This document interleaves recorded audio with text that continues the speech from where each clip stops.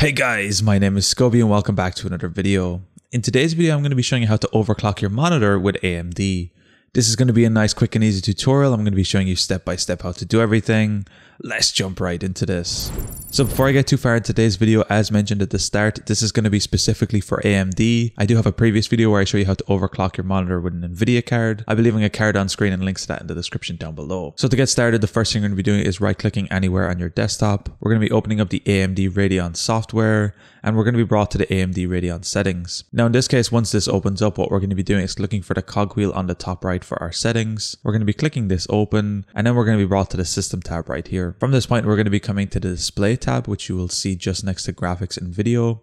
We're going to be clicking this open and here we'll get all different information for our settings. So in this case, I'm going to be focusing on my display 1. So if you have multiple displays, simply click and select which one you want. If you hover over any display, you'll see a red border on the outside so you can help identify it. So once you've selected your correct display, we're going to be coming over to the custom color tab. And specifically, we're going to be looking for custom resolutions. If we drop this open, you can see I currently have 2. I have the display size of the monitor and then the refresh rate here, which is 60 and 75. So what we're going to be doing is creating a new custom resolution by clicking create new right here. And the only thing we need to look at and pay attention to is the refresh rate right here. And here's where we're going to be experimenting and creating a couple different profiles with our monitor to see how far we can push it. So what I'd recommend doing is going up in 5 refresh rate or hertz increments every time to see how much your monitor can handle. So in this case, say you have a 60 hertz display, I'd recommend starting out with 65, testing this out and seeing how it works with your monitor, and then taking it step by step there to see how high you can go. So in this case, what I'm going to be doing is creating a refresh rate of 65.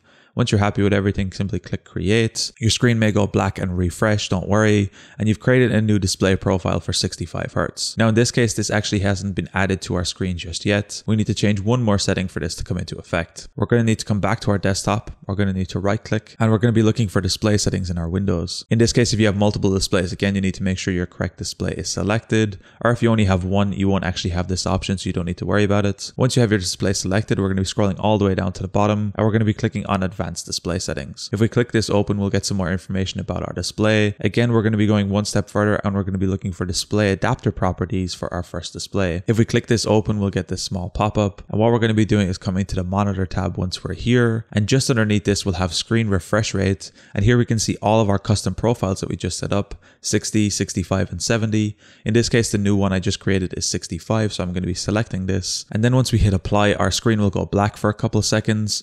We'll then have to wait a couple of seconds to see if our monitor is able to handle this, and if it doesn't, it will simply revert within 15 seconds. So once you click apply, your screen will go black. You'll see I have this pop-up here saying reverting to previous display in a couple of seconds. So if your monitor doesn't actually work within these few seconds, it'll revert automatically. However, if it does and it seems to be correct, you can simply click keep changes. And here's where you actually want to test your display. You want to move some windows around on it. You want to move your mouse, make sure everything works the way it should. Open up some windows and make sure there's no weird artifacting or colors. If it works, great. That means your display is able to handle the higher refresh rates. If it doesn't, you need to take it down a little bit lower, maybe 1, 2, 3 refresh rate, depending on your screen.